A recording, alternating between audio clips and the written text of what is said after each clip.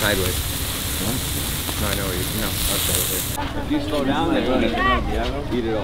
This is Jeep. So when I moved from Argentina to the United States, I had no idea football existed. In La Belle High School, where I started, where I went to school, they asked me for 4 years, can you please kick for our school? You're a soccer player. And I said, no, I love soccer. I want to be a soccer player. And for some reason, I don't know, my senior year, I said, well, I only have a year left in high school. Let me help my school out, and I'll kick. And I didn't know any football rules. For example, my first extra point, I kicked the extra point. I went and sat on the bench. I didn't know I had to kick off afterwards. So that's how little I knew about football.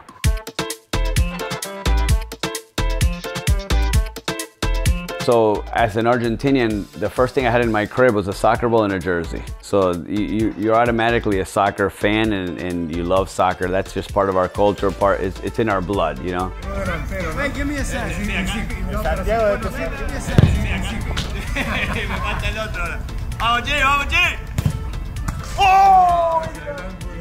And then this opportunity came to coach the indoor professional team.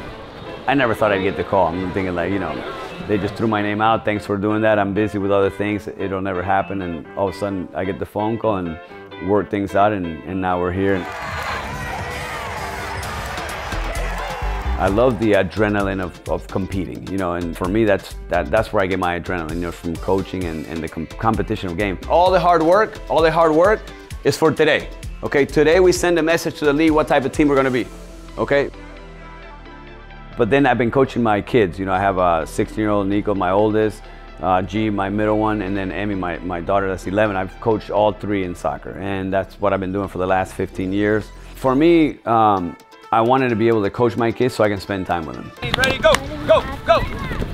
There we go, okay. Tomorrow, we're gonna go to my daughter's game where I'll be coaching her, and that'll be the highlight of the day. I don't want to tell the Strikers players that, but these girls that are 10, 11 years old, they're the future of the Strikers. So hopefully one day I'll be coaching them. Come on, Sophie, work, work, work. Oh, Kira, look at me, smile. Give me a smile. Oh, that's a fake smile, but I'll take it. Family's everything. This is why the Strikers job was perfect, because it kept me in my hometown, which is Tampa. I love Tampa.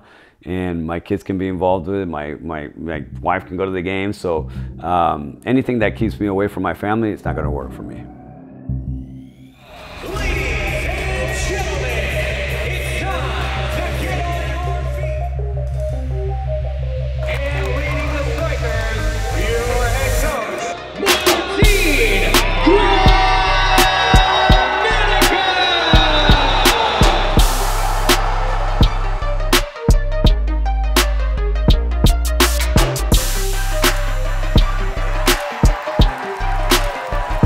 My goal is to be the best husband I can be and the best dad I can be.